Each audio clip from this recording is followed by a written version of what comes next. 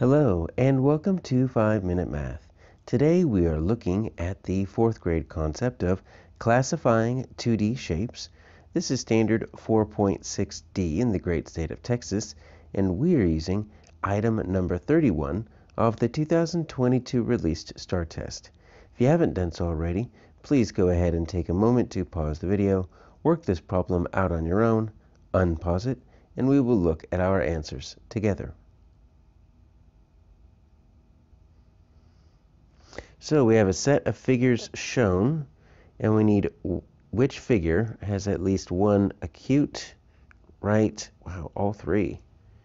Okay, all three angles. So let's talk about what these angles are, because they're not on your mathematics chart. So you just need to kind of know these going in. So this right here is an acute angle. Now, it doesn't always have to be just like that. It could be kind of like this, or it can be super skinny like this. All of these are acute angles.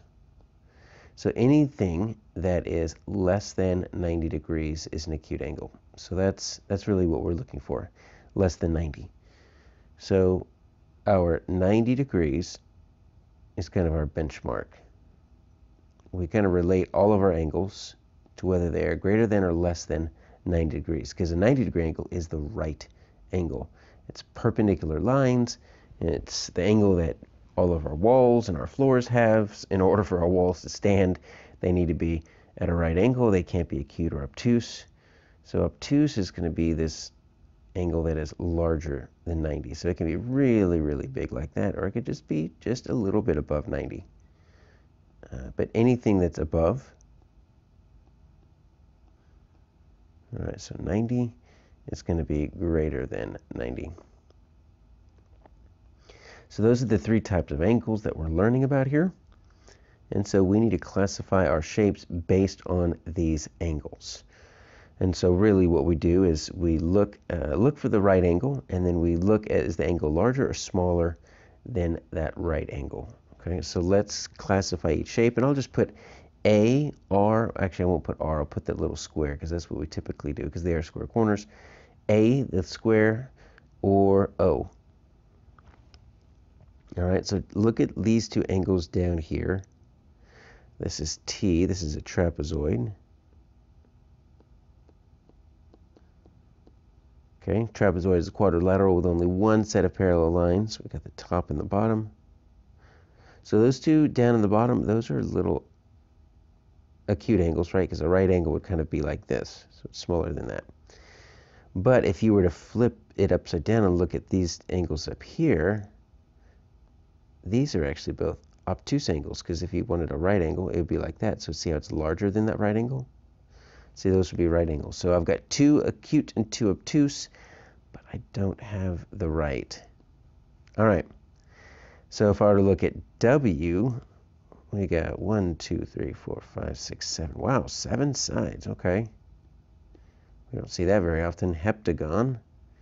Not that we really need to know the name of that shape. We don't really draw heptagons very often. So like that would be a right angle, so this is definitely bigger than that, so that's obtuse. Same with this. Obtuse. You know what? I'm thinking all of these. Look how big these are. All of these look like they're obtuse. Yeah, every single one of these. All obtuse.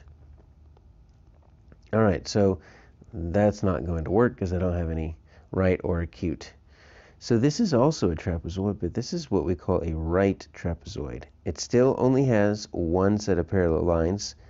That's what makes a trapezoid a trapezoid. A quadrilateral with one set of parallel lines. Still just got two bases, top and bottom, that are parallel. But this line over here on the left is not slanted. Oh, look what I've got. I've got two right angles. And then this little guy right here, that is definitely acute, because that would be a right angle right there. And this big guy right here, that's definitely obtuse, because that would be a right angle right there, and it's larger than that. That's got all three. Okay, let's check Y. Just a right triangle. And let's see. That's a right angle. Oh, but these two are going to be acute. No obtuse. All right, so my answer is C.